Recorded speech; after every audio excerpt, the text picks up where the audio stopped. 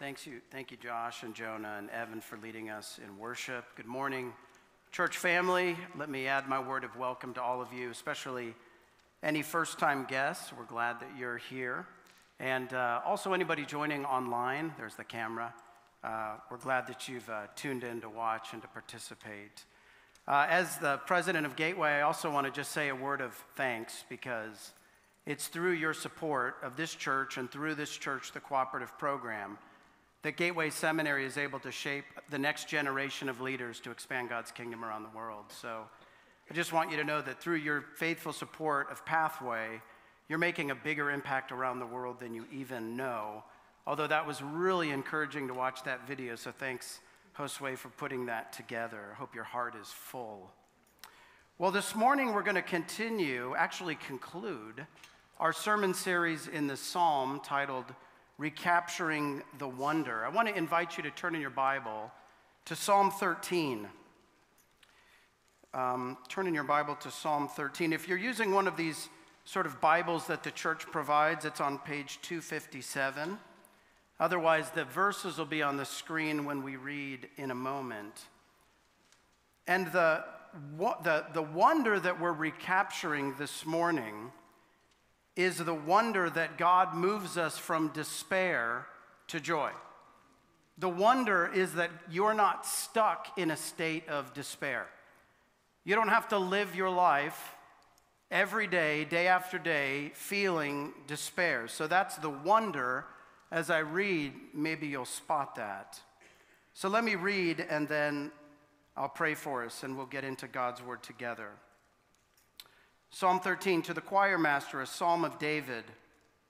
How long, O Lord, will you forget me forever? How long will you hide your face from me? How long must I take counsel in my soul and have sorrow in my heart all day long? How long shall my enemy be exalted over me? Consider and answer me, O Lord, my God. Light up my eyes, lest I sleep the sleep of death. Lest my enemies say, I have prevailed over him. Lest my foes rejoice because I am shaken. But I have trusted in your steadfast love. My heart shall rejoice in your salvation. I will sing to the Lord because he has dealt bountifully with me. Let's pray together. God, we pray that you would be glorified as we look to your word. I ask, God, that your spirit would be at work in our hearts. I pray that you would empower me to be accurate and, Lord, to cut it straight. I also pray, Lord, that your spirit would be active in our hearts to move us from despair to joy. God, there are many who are hurting and grieving. We pray for the Jarbo family, the Adams family, Lord, in the passing of Tammy's father. Pray, Lord, that you would comfort those who are grieving this morning with the hope of the resurrection. God, we devote this time to you. We devote ourselves to you. In Jesus' name, amen. There's an obscure, little-known Broadway musical that came out a few years ago called Hamilton. Oh, you guys have heard of this? Okay, good. We're off to a good start. Well, maybe some of you, like us in our family, not only know the soundtrack, but pretty much have every line memorized. Well, in the musical, there's a song called Right Hand Man. And the song introduces us to General George Washington, and it's sort of this big moment in one of the opening ensemble songs where Washington comes out on stage, and everybody loves Washington. He's a big figure, political leader, influential guy. But then there's this point in the song where Washington sort of breaks the fourth wall, looks out to the audience, the ensemble freezes, and Washington says, "Can I be real a second? For just a millisecond? Let down my guard and tell the people how I feel a second?" And it's powerful because this person of influence and stature and power reveals that inside there is doubt and anxiety and despair. Well, in Psalm 13, David is doing something very similar. A person of influence, a person of leadership, a person of political power, is sort of opening up the curtain and getting real and revealing what we might call a crisis of faith. But I don't want you to think this psalm, which is a song, you notice that in the introduction it's written to the choir master, so that's what it's for, and it's a psalm of David, that's who it's by. I don't want you to think that in modern terms this is like a downer song. I don't know what you think of as a downer song, an emo song, like a really sad, sit on the porch and cry country song. It's more like an anthem of faith that's designed to move us, to rally us, to rally our faith. It starts with feelings of despair in verses 1 and 2, but then it moves to hope in verses 3 and 4, and then finally to joy in verses 4 and 5.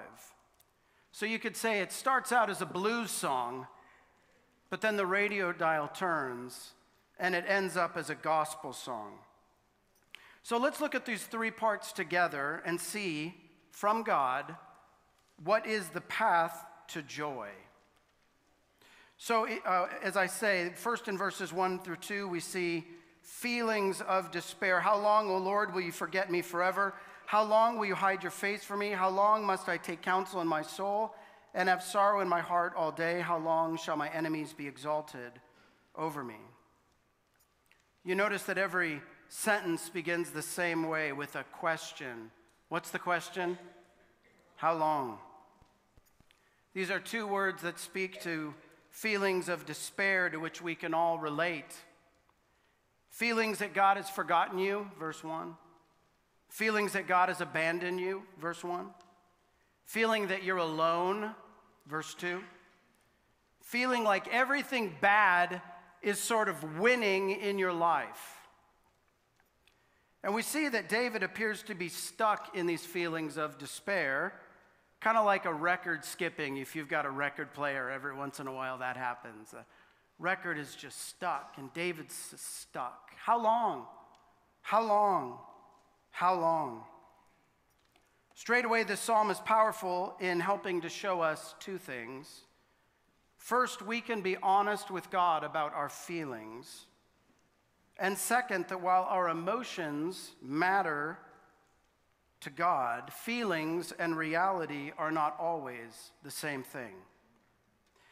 And that should not come as a surprise because we live in a fallen world and we are sinners. And since we're fallen and since sin affects everything, including our emotions, the reality of the world is not always or often how we feel. If you're on a plane and it's going through turbulence, you might be sitting in your seat in the back of the plane, sort of white-knuckling it, gripping to the armrest. I don't know what that would do, but you're gripping to those armrest handles. And meanwhile, the pilot in the cockpit is looking at his controls, and all systems are fine. The weather breaks just ahead. No real problems. And so up front, he's in control, but in back, you are freaking out because your feelings are not painting an accurate picture of reality. So in Psalm 13, the reality is that God has not forgotten David. God has not abandoned David. God is exalted and victorious over sin and death. God is working all things to good. God is not losing, and God has not lost control no matter how David feels. And so moving from despair to joy requires acknowledging, at the very least, that while my feelings are real, what God has said in His Word is real, regardless of how I might feel in the moment. And so this is important because moving from despair to joy requires acknowledging this, because we, like David, often feel stuck, and we can relate. And there's a lot of reasons why David might be feeling this way. If you read 2 Samuel and you read the story of David, David has gone through just about anything that a person can go through. David knows the valleys of darkness of sin and the loss of family. He knows betrayal. He knows the torment of personal failure and self-destructive anger. All of that is there in the life of David, just as all of that is there in my life, and all of that is there in your life. So this psalm is even more relatable because while we know that David is experiencing feelings of despair, we don't know why. We know we know what it feels like to despair, to feel alone, to feel abandoned, to feel forgotten. David's experience is not uncommon. It's not rare. It's not really even special. Because every Christian in this room can identify with these words. You've all had the question of the heart. How long, God? You know the feeling that there is no comfort, the feeling of despair. But the hope of this psalm is that God is not far off, and God can move us from despair to joy. God sees us in our despair. He loves us in our despair, but he doesn't want us stuck. God wants to move us to joy. There's a painting by Raphael called The School of Athens. You might have seen it. It's this wonderful painting that features all of these philosophers. But the moment you look at the painting, your eye is sort of trained by the painter. It's intended by the painting to sort of move your gaze to the center where Plato and Aristotle are talking. And in the same way, this psalm is moving our attention away from our feelings of despair to the possibility of hope and joy in God. So in verses 3 and 4, we see the song begin to change from a blues song to a gospel song as we see hope in God. Hope in God, verses 3 and 4. Consider and answer me, O Lord my God. Light my eyes, lest I should sleep the sleep of death, lest my enemies say, I've prevailed over him, lest my foes rejoice because I am shaken. Spurgeon says that if verses 1 and 2 are a cry, verses 3 and 4 are a prayer. It's a little bit of light shining in the darkness. It's like the clouds are parting and there's a ray of light that's broken through. The dark clouds of verses 1 and 2 are giving way to the light of verses 3 and 4. And the light, the hope, the wonder is that there is hope in God. God is the source of light in the darkness of despair. Notice that in the cry of verses 1 and 2, David refers to God. You see that? In verses 1, he just refers to, O Lord, how long, O Lord? It's just sort of general, but then in verse 3, there's a transition. Consider and answer me, O Lord, my God. And so there's this subtle shift to the hope that there is in God through a personal relationship with God through Jesus Christ. And so what is it that a personal relationship with God through Jesus Christ does? Exactly how does that give us hope? Well, you can see what David says. God can light up your eyes. God can rescue you from death. God can deliver you from your enemies. God is in control. I want you to understand this is not like the power of positive thinking. This is not Pollyannish sort of wishfulness. This is hope grounded in reality. Like a person who's going down some stairs and begins to lose their footing and reaches out to grab onto a solid banister. David is falling and he sort of reaches out and takes hold of God. He grabs onto something real, something solid, something firm, something that gives real hope. The danger, or I should say kind of the warning here, is that when you are facing despair, things only get worse if you grab onto the wrong thing. If you look to the things of the world, that cannot give hope, that cannot save. Things will only get worse, and you will not get lasting joy. We've all been there. We've all been there, despairing and down and making the mistake of looking to things that provide sort of momentary happiness, but no lasting joy, no sure footing for the soul. So David shows us that in doubt, in despair, there is not only hope, but there is only hope in God through a personal relationship with God, through faith in Jesus Christ. And this is important because David in verses 3 and 4 is sort of revealing that there are all of these fears in his life. And oftentimes when you find yourself in a state of despair, it's because you're sort of drowning in fear. You're kind of living in the world of what if? What if I lose my job? What if the tests come back negative? What if my child never turns back to the Lord? What if? You find yourself sort of in a quicksand state of the soul. But David sort of lets us in on this, and he shows that the hope in God is not in what might happen, but whatever happens, God is in control. And so he does what the Bible tells us to do. He sort of takes his cares to the Lord. He says, Lord, these are my fears. This is the state of my despair. I'm hoping in you, God, because I know that you can light my eyes. I know that you can deliver me. I know that you can save me.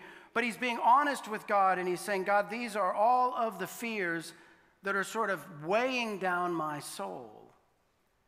And hoping in God and looking to God and remembering who God is and what God can do is the only way to move from despair to hope, but then ultimately to joy. So we see in verses 5 and 6 the path to joy. Verses 5 and 6 say, but I have trusted in your steadfast love. My heart shall rejoice in your salvation. I will sing to the Lord because he has dealt bountifully. So if verses 1 and 2 are a cry, and if verses 3 and 4 are a prayer, then verses 5 and 6 are a song of joy. Change is possible. This is the wonder of this passage. You're not stuck. God doesn't want to leave us in despair. God wants to move us to joy and the possibility of heartfelt joy. Look in verse 5. Notice David says, my heart shall rejoice. This is not fake it till you make it. This is not, I'm coming to church, look happy. David is saying that when you are in a state of despair, you can be honest with God, you can look to God, there is hope in God, and God will sort of cause the record player to get to the next line, and he will move you from despair to hope and ultimately to joy. And so this passage sort of does the work of application for us. There are 3 steps on the path to joy: remember, resolve, and rejoice. It's easy. Remember, resolve, and rejoice. And here's the good news of this path to joy, is that the possibility is not only real, but it's closer than you think. You know, Satan wants us to think that we're sort of sinking in the quicksand of despair, but it'll take years to get to a place of heartfelt joy. And David says, no, it won't. I might even say, based upon the authority of this passage, I don't know how you came in this morning, but I know how you can leave. And the way you get to a place of heartfelt joy isn't about circumstances changing, although some things may need to change in your life. It's about the movement of the heart towards a posture of hope and joy in the Lord. So remember, resolve, and rejoice. First, remember. Notice what David says in verse 5. But I have trusted in your steadfast love. David remembers that he's trusted. This is one of the reasons that it is so good for us to share our testimonies. You invite somebody over to your house. It's a great thing to say, tell me how you came to faith in the Lord. Kind of like asking someone, how did you meet your spouse? You're sort of inviting them to remember the beginning of the story of their love. And David is saying, for all that's wrong, I do know this. I do know that I've trusted in God. I know that I've trusted in his steadfast love, his covenant faithfulness. I know that God has made promises. I know he keeps those promises. And I'm going to move from a state of despair to a place of joy.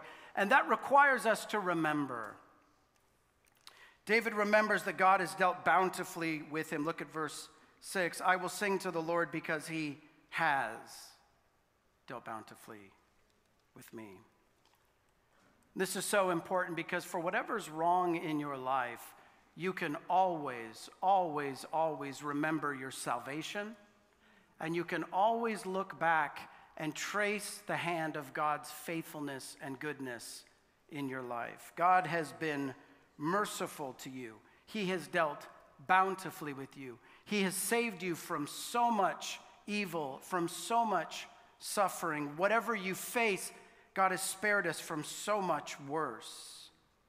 So David remembers, and it's not that he has amnesia. It's not like he has some condition.